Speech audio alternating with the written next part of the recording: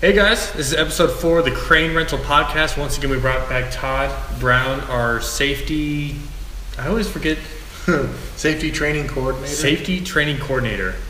Today we're going to be talking about what you see here at rigging and the importance of, we talked about in episode 1 or 2, we talked about the need for crane rental matting, right? And the importance of crane rental mats, of setting up on a solid surface, proper matting techniques. Now we're going to kind of go into what keeps the load suspended and safely suspended. And that's your rigging. Yeah, how we attach the load. Right, so we're going to be talking about basically hook down here from today. So from the crane hook down, to your load, or, if you're lifting outrigger mats, whatever you're lifting is going to involve some sort of rigging. And also, proper things to look for in your rigging, proper techniques. So Todd, what do you got for us today?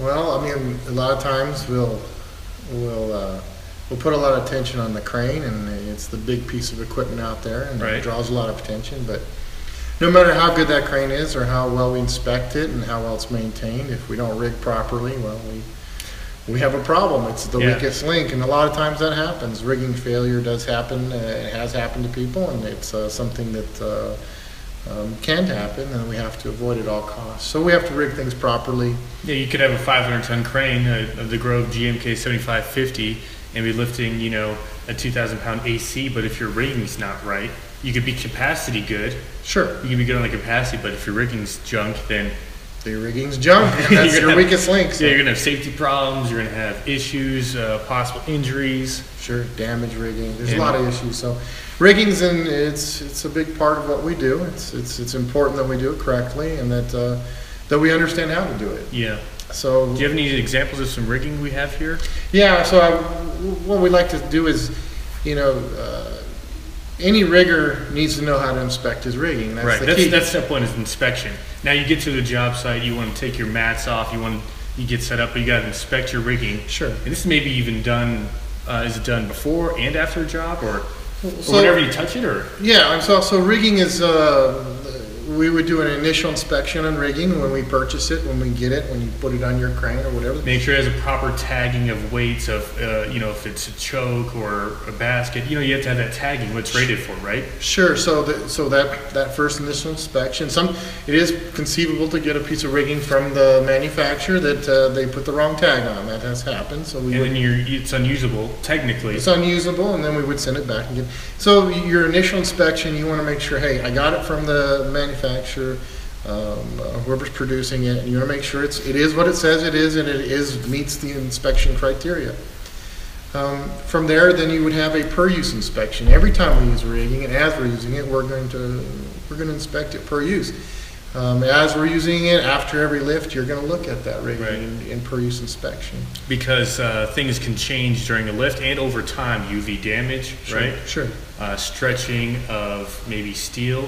There's different types of rigging too. We have all kinds. Yeah, we have all kinds. But there's 2 basic types, or top categories or tiers, right? Right. So let me finish the inspection. So we did initial, we did a per use, and then we also are required to have an annual inspection, which is a written inspection that's documented. What do you mean written? You have is it like your crane inspection, like a checklist? It can be a checklist. Our actually what we call per use inspection for us is a written inspection, in the sense that it's on our crane inspection logs, just so that we, out of necessity, we check off that we did the inspection. So that's a written inspection also. But that has to be done at least annually, and it is done daily for us. In other places, they'll go through and have one day, or they'll go through and go through their rigging, do an inspection, document the inspection, and so on. But we're required to have documentation of that inspection. Inspection's important. Things that you're looking for. Todd's pulling stuff out of his magic box. If you can't see it. If you listen to us on iTunes, he has a magic box of rigging over here. Yeah, we definitely. You call it your magic hat? No, I do not. But so when we're doing rigging, some of the things we're looking for is we want to make sure that tag is first of all, is it actually meet what the rigging we have it's sewed onto? Yeah, is it a 10-foot whatever, or is it whatever it might be? And some of the things that has to be in rigging is you're going to have you're going to have right here, this one's called, I think they put on here type, but a stock or code number. And right here. Right. Then you're going to have how wide it is, in this case 2, but in the stock or code number or type number, 2 refers to how wide it is. And so that number means something to us. So it's 2 inches wide. Right. And then right here, you'll notice that it'll have vertical, and it tells us the capacity of this sling. In a vertical load. Which is straight up and down. Right. Vertical load. Right. And so it gives us a capacity, and this is 3,100 pounds. And then from there, it gives us a choke. And what that is, Can you demonstrate a choke real quick so for that people is who are watching? So that is a choke, and keep in mind this is a non-rendered or non-bitten choke, so it's just where it naturally lies, about 130 degrees, 135 degrees. Right. That's a choke. Okay. Yeah. So it gives us the capacity of that, which is, you'll notice, is less, 2,480 pounds. So our synthetic, it tends to be 80% of vertical. Okay. Tends to be, depending on the manufacturer. But you want to check the tags, of course. That's just kind of a... and that's how it works. Wire rope tends to go 75%. Okay, of the capacity in a choke situation. Right, of the vertical capacity. What do you call that? So we call vertical 100%. And then down here what you have is a basket, and we generally call that a 200% rating. So generally speaking... Because you have 2 vertical legs supporting the load. Yeah, so a basket is this. We're all tangled up here. So a basket really is this. It's a basket with 2 verticals, basically. Yeah, so you have 2 vertical loads, or 2 vertical legs. Is a term, and your load would be a cylinder or something, whatever the case is. Right. So that would be the number of the basket. So that's what you're looking for. So yeah, we got 5,200 or 6,200, which is double the 3,100, which was vertical. Right. Okay.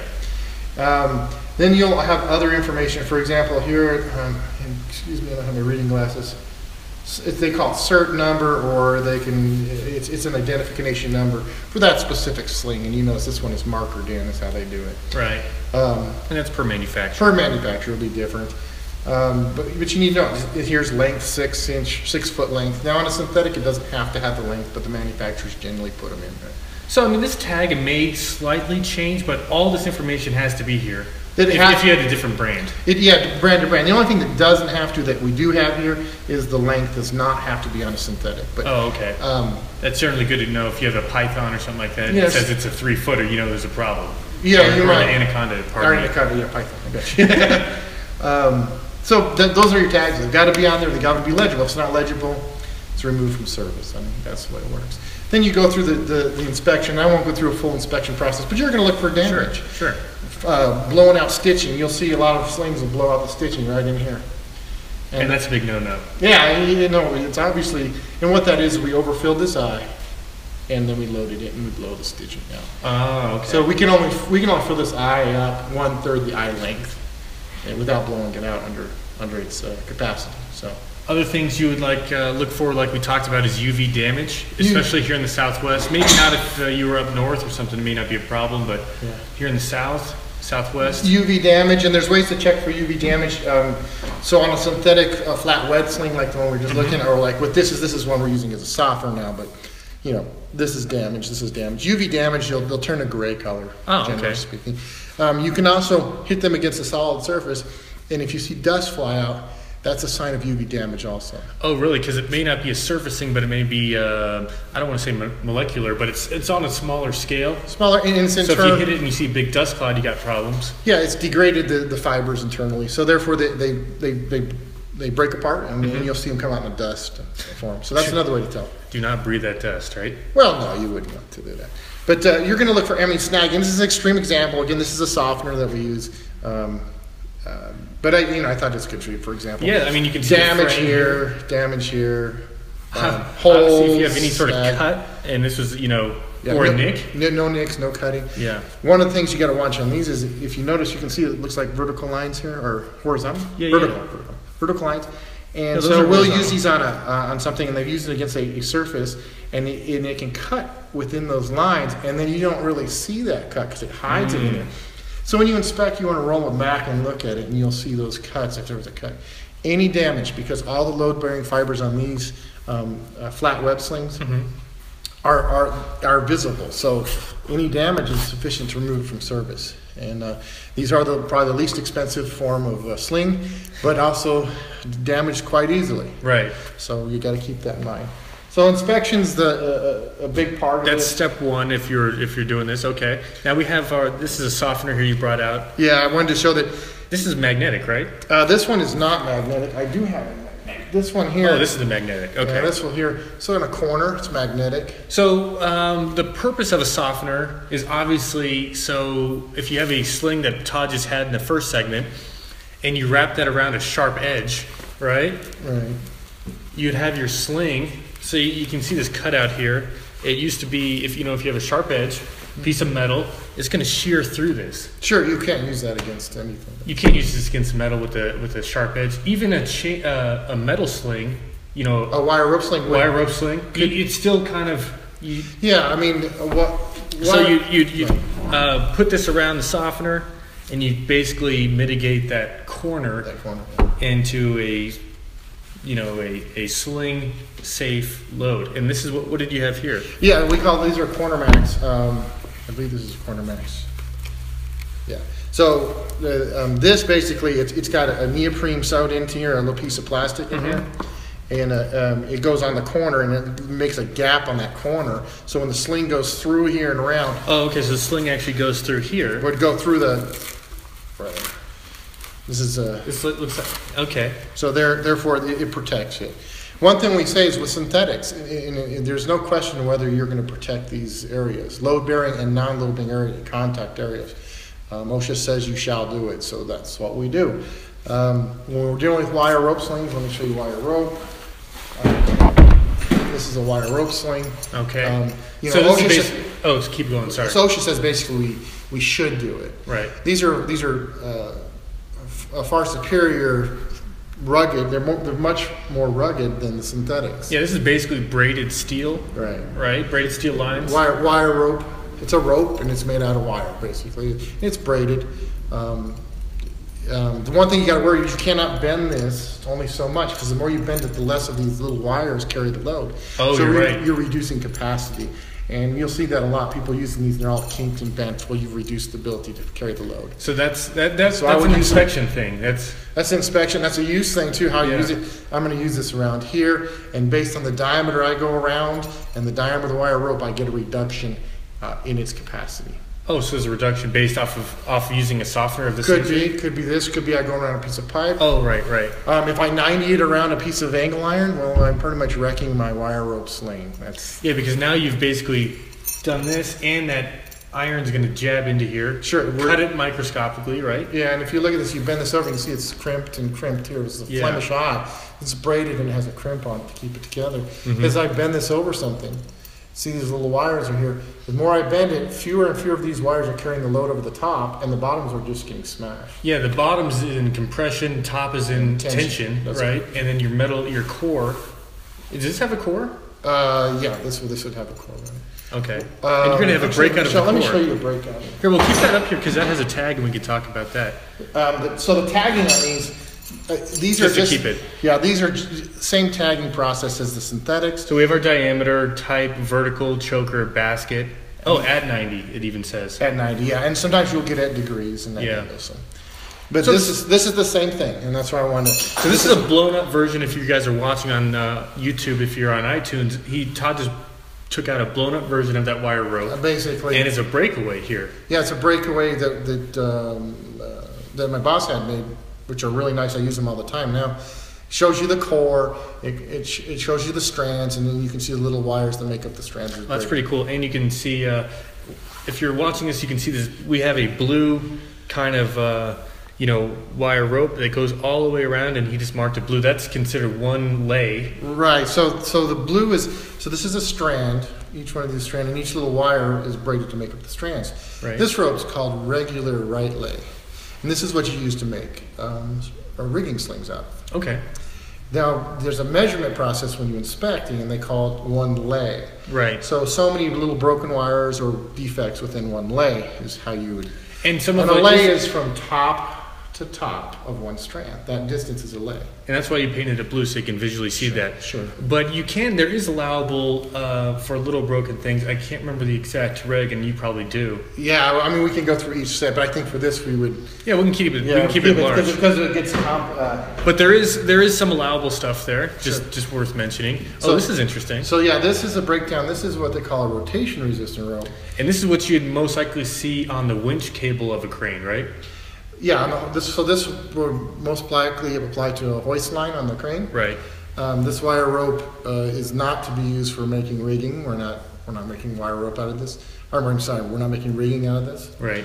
But it's nice to see a cut down to see the difference of how this. And what the intention of this is that this is your load line, man. Yeah. This is what the intention of this is that if you were to use a regular rope and you pick a load on that, it would want to spin on you. Well, it wants to unravel itself. It does. Right? So this works against itself. And why, if you are watching once again, you can see this, but if you're not, what he has is a wire rope here that's broke down and has 3 cores, and each core is wrapped the opposite way. It's counter wrapped. Right. So this lay is wrapped the opposite of this lay, which is wrapped the opposite of this. So it uses physics to unwrap itself, but as it tries to unwrap itself, it just stays still. Right. So that's what's rotational resistance. Yeah, it's rotational resistance. So it's mechanical in nature. It works against itself. Mm-hmm. One of the drawbacks of this kind of wire rope is it's harder to inspect because damage can be internal. Oh, right. So you could have, that's what we were talking about earlier, you could have core damage on a wire rope that you don't know about. Yes, it's possible. Yes. So and there's ways to tell from the outside. Hourglassing, if you see an hourglassing, that's obviously core failure or something failure.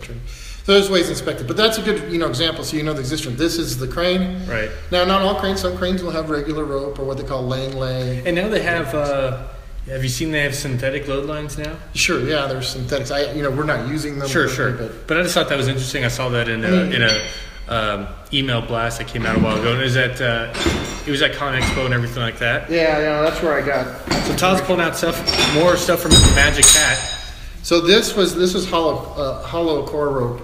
Okay. And the reason I brought it out is because you said synthetics rope, and so it would look very similar. Oh yeah. This is and that would be the load line on the crane. Yeah. But we're talking about rigging, so right. This is a piece of rigging that we use, but it'd be rare for us to use. That's more of a tagline thing, or no? That would be You could actually rig with that. Yeah, and that you can actually alter it, but you gotta it's a little more involved, making this size of slings you want and whatnot. Let's see what else we got here.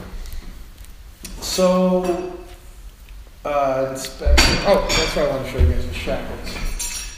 So on a shackle, it's funny because there's a few things we can talk about. Yeah, there's shackles. So when everybody knows how to put a shackle on. Right, I think I know where you're going. Yeah. So and this is everybody, and we do this in class, and everybody say, hey, put this shackle together, and they put together. And everybody does this. They put together. Not everybody, most people, and they do this. And they tighten it all the way. They crank it down, and then they do the half rotation, half turn. Whatever. They do some turn back. Yeah, because. And so we ask the question: is that correct? Right. Yeah. And in this way, I was always taught to do it. And the answer is no, it's not correct. No, it's not correct. I mean, but the generational knowledge has taught everybody in this industry to, hey, do a half turn out of the shackle pin. Right. Otherwise, you're going to be getting a breaker bar to break this off, right? Yeah, because what happens if I do this. Right. And then I didn't tighten it that time. I just seated the shoulder. If I do a net capacity pick, this will tend to be really tight when I want to take it off. Yeah, it tends to. So to mitigate that, or people do is they'll back them off. Well, what you've done is incorrect. Right. Because the manufacturers all say firmly seat the shoulders like that, and that's why they're flat. And they have a hole for like a sputtering. Right, or a breaker bar or something. So they can be removed. It's done out of ease and stuff, but it's incorrect. It's incorrect. So we always demonstrate that. We always show that. Another way you can tell too if we've been doing that and then doing picks at capacity is you'll find a shackle, and when you take it off, you'll spin it, and as you're coming loose, it'll kind of hang up, and then it'll hang up, and you think, well, the threads are damaged, but when you pull it out, threads are good. Well, what's the deal with that? You had some deformation. Oh, in the actual pin? Well, it could be in the bow too. Oh, okay. And not necessarily the pin. So it could be in the bell or the pin. So there's something. Yes, usually it's in the bow. Oh, they call this a bow? Yeah. Oh, okay. So, I thought you said bell. Oh, I'm sorry. No. Technical term, bow. Yeah, so it could be in the bow. Not likely in the pin, but it's always possible. But yeah, that's generally what happened. Is we backed it off. We did some capacitors, or we did it kind of crooked or sideways. Yeah. You'll notice on the shackle though, it tells you where you can put your slings, where the load should be applied. Yeah. Do you have a sling we can just throw in here, maybe? Yeah. Now, also, you're going to see all your standard manufacturing numbers and labels. This is a half-ton shackle. Then you have your 45-degree marks, and you have to have all this markings on here for this to be legal. Yeah. So the stamp, it has to be raised stamped or right. embossed in here. Much like the tag slings. If the slings on the tag aren't present, it could be brand new. We just can't use those. You can't use it. It's unusable. Yeah, it's unusable. I mean, there's information in that application. You'd have to cut it up, use it as softeners or whatever, right? That's correct. So he'll say like WLL, and that means working load limit. Right. And it's a 6-ton shackle. So where it's marked, we can use this to 6 tons. It has the name on it. Oh, the half ton is for the 45? I'm sorry, 6.5 tons. Oh, okay. I missed the 6, guys. Yeah, I said 6. It's 6. It's a 6.5. But I missed the 6, so we're both kind of blends in. Yeah. I mean, and it tells you where you can use it at. And then it has the name Crosby, so that's a manufacturer. Right. And then it's a 7/8 shackle. And what the 7/8 means is we see this, is it's 7/8 right, it's 7/8 right here in the body bow. Okay, so the top here is 7/8? That's correct. Oh, okay. And then down here, what we don't realize is the pin's actually usually one size bigger than the body bow. Interesting. So if you measure that and said, oh, it's a 1 inch or whatever it might be, right. It's not. It's a 7/8 in here. So that's where it is. And so it should be labeled there. on here. Yeah. And they're directional pull. It tells you how to use a directional. Now, there are shackles that allow you to pull actually at 90 degrees. Oh, really? But they'll have a reduction of about 50% of 90, 75 So you're looking at 3 tons or 6,000 pounds or whatever the case is. Now, 6.5 tons is 13,000 pounds. So that's a pretty good shackle. No, yeah. I mean, these things are really tough, and they do a good job for us. And what's the life on a shackle? It's hard because to say that because I'm talking about perfect world situations, and we don't live in those perfect worlds. I mean, if we use it correctly and we maintain it, we keep it clean, and we inspect it, this should last you a lifetime. Oh, really? Okay, so this could last a long time. Oh, absolutely. If taken care of and used right, and used etc. One of the things we'll find is if you notice you put this pin in, and I firmly seat that shoulder like I'm supposed to. Now I put a synthetic, and this is synthetic. Right. If I put it on here and I load that, see right here, I'm going to load that and I'm going to push that synthetic into those threadings, and I can damage the synthetic. Oh, wow. So you may even need softeners here. Interesting. So ideally, you would not want the synthetic on here, you'd want the synthetic on the bow. Right. And that's how typically you see it. Yeah. Now, there's different types of shackles. Oh, wow, this is a different one. Yeah. We'll put this to our side here. So this typically is what I would call them sling savers. Yeah. That's for exactly what you're talking about. Yeah. So see how this is now. This is not the right size. This is a 2-inch, and this is probably a 3 or 4 inch. Right. But it still works. It still works. So see what that does. What you don't want to happen is you don't want to do this. You want to avoid this, because what happens is I load that. I'm loading the outer fibers. Yeah, but not the inner, so I'm not getting my full capacity. Yeah, so so if you're using a sling, you want to make sure that you're using maybe a sling saver, or you have a smaller sling, or you want to be conscious of how you load this sling on the shackle, because you're going to have some misloading of the fibers, which could derate the sling. Well, yeah, technically we're not using the full capacity there, so we don't have that benefit of it. Now you can do this to mitigate those issues. That helps. So I folded it over. Okay, so you folded it over, at Which the is, bow. if you'll notice, I mean, this has got a protector on it. It's the same thing. Yeah. Now, it's not a perfect world, but we will say that definitely is much better than that right there. Okay. So you see Yeah, I see what you're saying. Okay. Yeah. And then you have this one here, the sling saver, which is the ideal. Yeah, you're going to go full span on that sling. Yeah. That's nice. Yeah, those are nice. It's funny thing about these is, we don't do, if you say, give me a 2-inch, it means 2-inch in here, but on the other ones, if you said a 2-inch, that would be the body bow. So yeah, so this could be a gigantic. Big old. So a little different way they measure them and stuff. Interesting. Yeah. I like sling savers. they're easy to Great use. for ACs. Well, anything with a sharp object, you're going to need a sling saver. Yeah. Or pardon me, you're going to need some sort of softening and proper shackles. Okay, we got a hook here. It looks like, and it just doesn't pass inspection. But it's why not, Todd? Well, yeah, it's pretty obvious on this one. But if you'll notice, there's a lot of things. There's a lot of things. There's gouging. This thing's beat up. Seen better days. But what's interesting about this, and I think that a lot of people think, oh, hook, it will just break. Yeah, it's gonna fracture or mechanically fracture, in the steel and snap off. That's what they think. Yeah, but here's how they're designed to do. The metallurgy is such and should be now. Right. We don't know every hook, but that it should deform, and that's where it's important with hooks. To when you inspect, make sure there's zero deformation, because it can be minute, but you've damaged that hook and it needs to be serviced.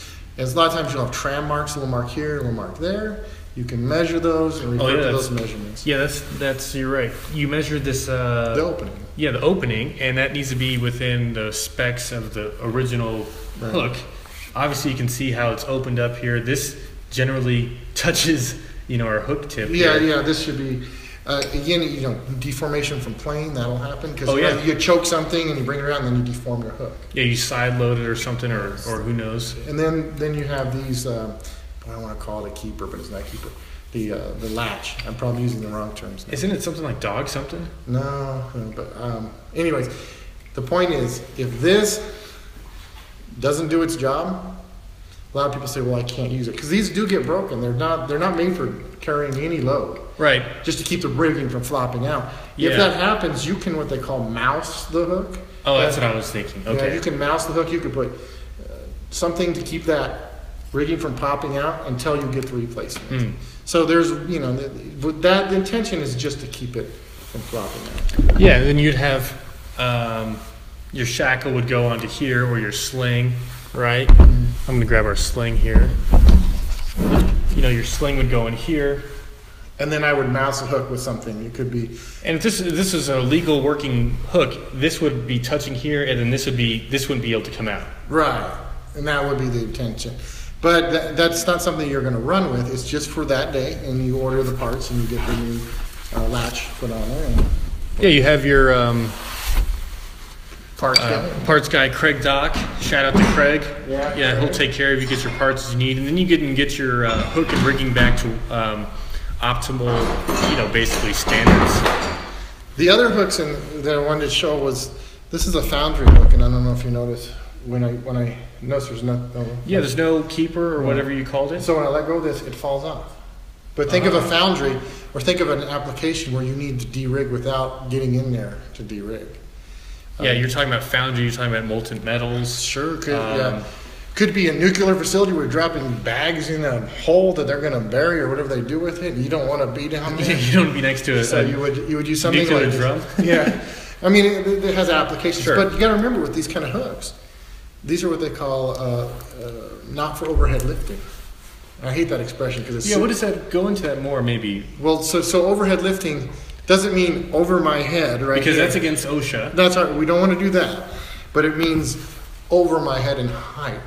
Oh, okay. So this is not for overhead lifting? No, this would be for waist high maybe, or for just picking it up, moving it over here, dropping it down, and then it releases itself because it's weighted to do so.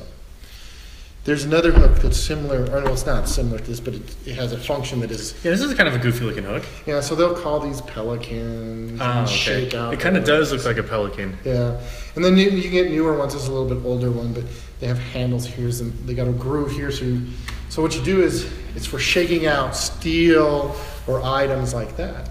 Really? But not for overhead. Sure. So you lay it out where it's got to go, and so forth. And if you hold like this, you can put it into the little bolt holes in the holes there in the steels for the rivets or whatever. Oh, okay. I see what you're saying. It almost looks like a spud wrench. Yeah, and then glued to a hook, They have them here. What happens is people do this and they bust their knuckles, so that's why they put these grooves, and then now they have some with handles, and they can get different ways. But you got to keep in mind that this one is designed to be loaded on the tip. So this working load limit, it looks pretty substantial hook. But it's only 2 tons. Oh yeah, it's only 4,000 pounds. So but it's tip rated. If you look at other hooks, we have a magic box over here. I love your magic hat of rigging. Yeah, I got stuff I like to use, for example. Hey guys, so we're just talking about kind of rigging going back between hooks, slings, Right. you know, metal. I guess it'd be wire rope. Wire rope, yeah. Hooks are rated in an area, so that one's on the tip. This one would be in here. So you got to use the hook properly for its application. That's interesting. I've never seen those ones that are weighted like that. Obviously, we don't use those. It's rare, but it has an application. Yeah, it has an application. But we had in our applications, we need ones that have a locking. Ability to lock. Right. I had one. All right, so here's a good example. There we go. Yeah. This shows you. This is our baby hook. Yeah, but this shows you where it's working. So you got to work within that area. Yeah, you can't point load this hook. It's not rated for it. Yeah, and you also can't. You know, you're not going to be working here either, because you're going to be doing something weird. You got to be working in these lines here. So it tells you where you can work, and that's what we use. I had a self-locking one. What did I do with it? Oh, here it is. So a self-locking, these are... Oh, that's cool. So as I come up, look, I never lose my load that way. Oh, that's pretty cool. Problem with these is pretty easy to damage them, especially if you try to choke something with it. Right. And it's mechanical in nature, so more inspection. So you would inspect this throat, is what they call it, right? Right. And then you inspect maybe this mechanism here, your locking mechanism, your spring. This is a nice Crosby hook here. Yeah, no, I mean they're useful, but they're a little bit different for inspection. Self-locking. Here's a boom. Yeah. That's pretty cool. Yeah. Basically, as you apply weight to this hook, it's going to snap closed. The throat is now closed. Now you're good to go. Right. And it's locking too. It's locking. You've got it. So you're not doing this as a little safety here that you pop out, and you're back in business. That's pretty cool. Yeah. So and I also like, this is one of my favorite shackles. Did you name it? No, I haven't named the shackle, but this is one I got from a job, and I actually traded a guy 2 new shackles for this shackle. Okay, so we got to hear the backstory. Because this was his grandfather's. Oh, okay. Is what he tells me. So where was the site? You can't just drop this bombshell and go into shackles. So it was at a school for a contractor who was doing the awnings, these big metal awnings. Here in town, in New Mexico? In Albuquerque. Okay, here in Albuquerque. And so the contractor, I went over there to do a job walk with Mike Cones because we were trying to fix them out, so I was going to help him out. Yeah, Mike Cones, our territory salesman for Albuquerque area. And so he had this shackle, which he was using. How old was the gentleman? If ballpark. Yeah. I mean, he was probably in his 40s. Okay. And he says his father had it before him. And then his grandfather had it? Or that his father... Twice removed? Twice removed. So it would be his grandfather. The genealogy gets me all confused. And then the business, I guess, went through the family. And he's always had this shackle. And so how did you get him away from this Well, thing? that's like... He was like an Antiques Roadshow type story, and you stole it from him. He was using it on a forklift. Oh, really? And I saw it, and I went over and looked at it. On the tip of the forklift? No, just over the bar, I don't know what you call it. The tines? The bar that goes through the holes of forks. And then he would put a sling on it, and he would pick stuff up. Oh, the bar that goes through those little holes in the forks. Yeah. I don't know what that bar is called. Yeah, I don't know. But anyways, the point is, if you look at this thing, I mean, this thing has been around. It's got cut marks. It's been drug on the road. I don't know what's happened to it. But yet, this is an amazing thing. This shackle seats. Now, it doesn't meet inspection. We are not going to use it. But it just goes to show you that how actually rugged these things can be. So we talked about that. We're coming full circle. We talked about, how long can a shackle last if it's properly maintained? This obviously has not been properly maintained, but it still seats properly. Which is surprising to me. It still threads. Yeah. You know what this reminds me of? It looks like a beat up railroad tie. It has that patina, those little indentions. It looks like a railroad tie. It's had everything. It's had cutting torch on it. You can see weld splatter on it. You can see hammer nick marks. You can see where stuff's been drug over, and they used it as a rolling block. The pin. This thing's everything on it. So it's really my perfect example of how to inspect a shackle. All the little things. Here's what you don't want. Right? But wow. So I traded the guy 2 new shackles for that. You can see how it's kind of dorked up there and scratched up. Wow, this is... Well, you can see, yeah, it seats pretty well. It has a thread here still. Yeah, I mean, I'm not saying it's perfect, but I would expect this, looking at it, that this would not line up. Nothing would line up. Yeah. But look at this thing. It lines up. And he was still using this. Not for serious loads. What is this rated at? So that one's 8.5 T, so 17,000 pounds. I can't tell who made it. Oh, it's a Crosby? Yeah, I think, hold on.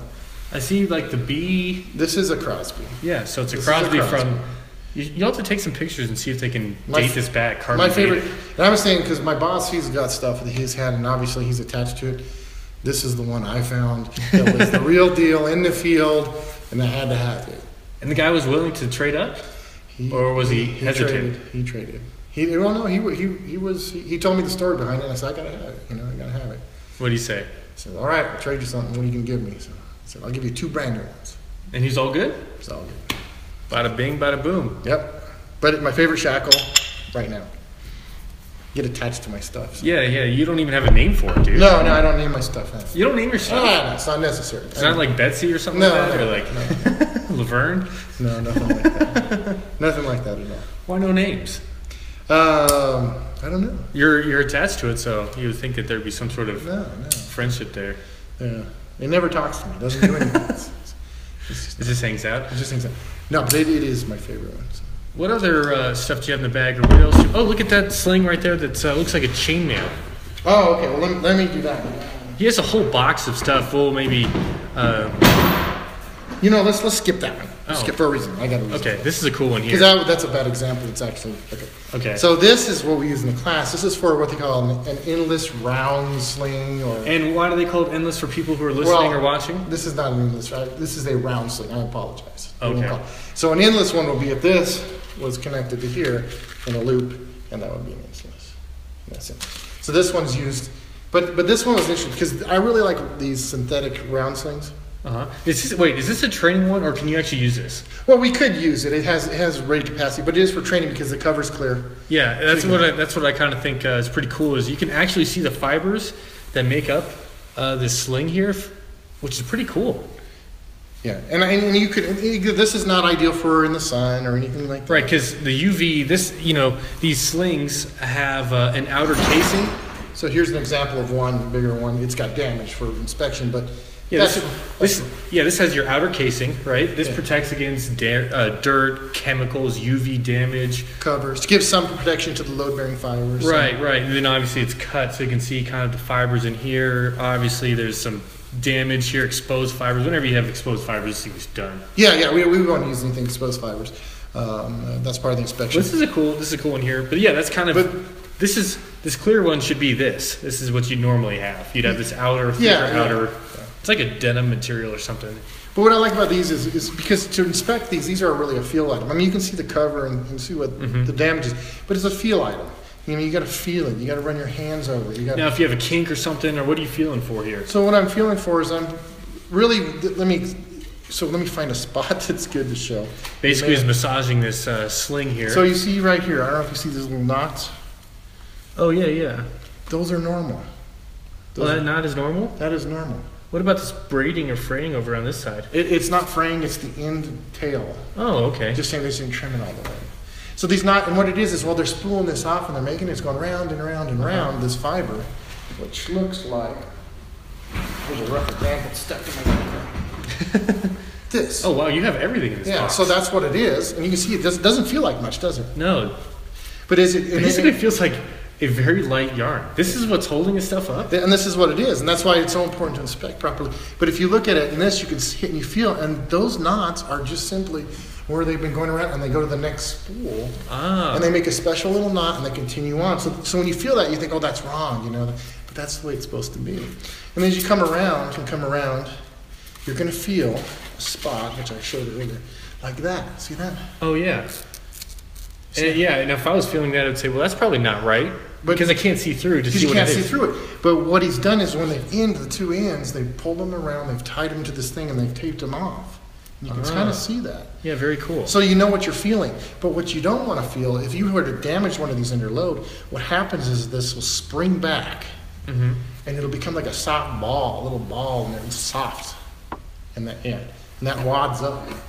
And that's what you really don't want to feel. So there's some normal things you should feel in here, and then some things that you shouldn't feel. I'm glad you're explaining Right, that. and so by seeing through the cover, you get this experience of what you're seeing and what you're feeling. So when you go to do it in the field, Yeah, when you have this here, you know what you're feeling, and you're feeling it, right? And you're like, oh, there's that knot, and you're thinking, oh, okay, Todd explained this to us. This is what it was on the Crane Rental podcast, and that's okay. What about actually? Let's look at that tag again. Okay, so this one.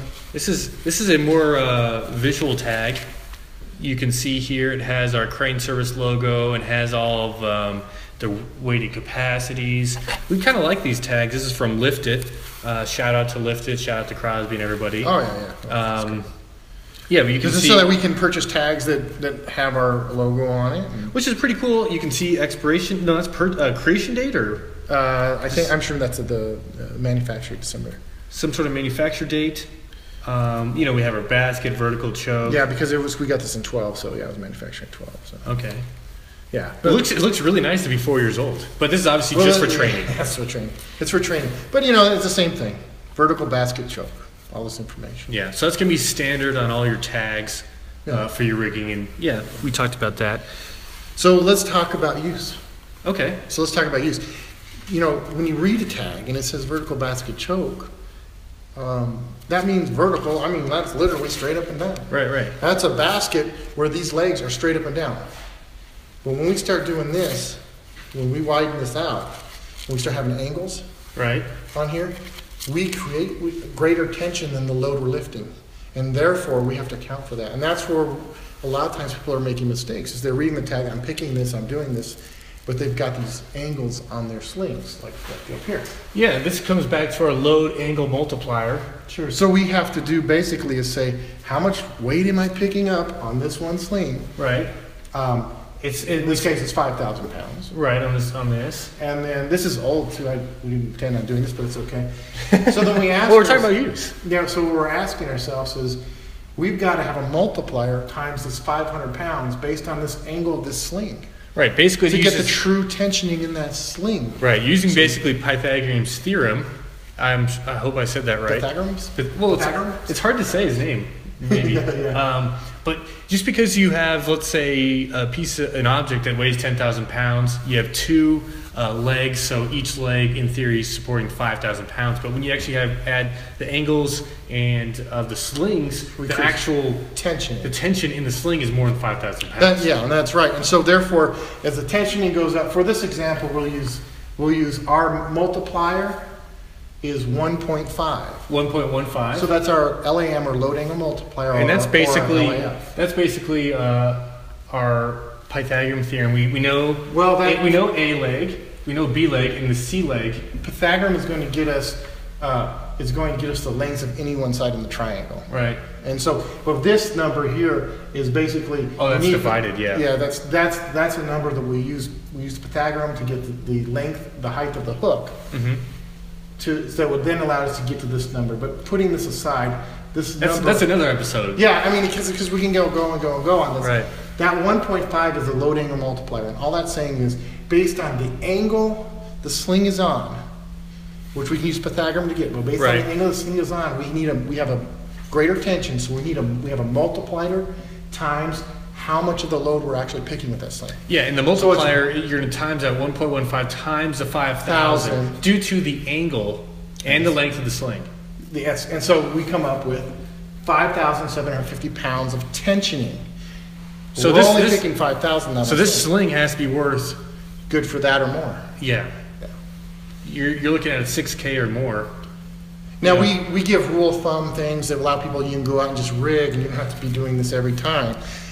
And we have cards that you I like that card that you gave us. It's basically a visual card. You put it up to the crane, you can see, the slings are at this angle. It's approximation, it's not exact, but you're pretty close. You're close enough, and we're always overestimating. You never underestimate. So right. You're good that way. So there's ways to do it, but it's important that you learn the math and the theory behind it and how it works, because then you have a strong understanding when you go in the field of what you got to do and why you're doing it. Yeah, because you could have a angle of more than 45 degrees or 60 degrees is an optimal angle, but you can have something more than 60, right? Maybe 75, 80 in extreme situations. Extreme situations. And now you're instead of having a your load angle multiplier is going to be higher.